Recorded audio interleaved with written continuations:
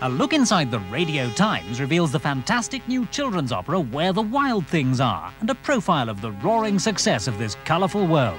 And with a concern for the world of wild things, BBC Two's topical nature programme returns and identifies the enemies and captures the beauty of an endangered species. Also in the frame, the world beater Steve Davis gets his eye in for 21 days of top-class snooker, starting on Saturday on 2, as he sets his sights on the 1984 World Championship. And undisputed champions in 1924, Harold Abrahams and Eric Liddell, are immortalised in the Oscar-winning Chariots of Fire.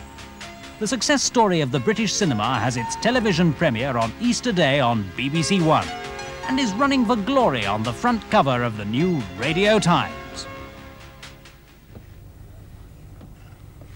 Glyn Worsnip on BBC Two in a moment has the pleasurable task of making Lionel Blair, Janet Brown, Leslie Phillips, Doris Hare and John Junkin reveal the funny and embarrassing moments they've experienced on stage.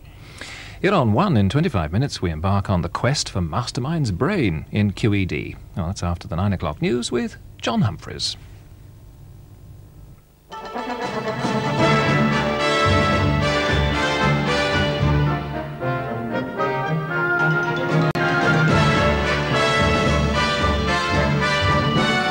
The London siege, the drama cools down, negotiations in progress.